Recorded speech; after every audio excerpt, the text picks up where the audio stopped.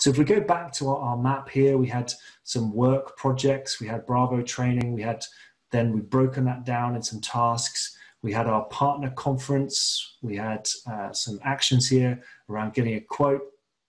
This is where, again, we could start to use some of that filtering information. I could filter my map and say, show me everything with Liam's name on it. Again, that's going to just filter that view right down.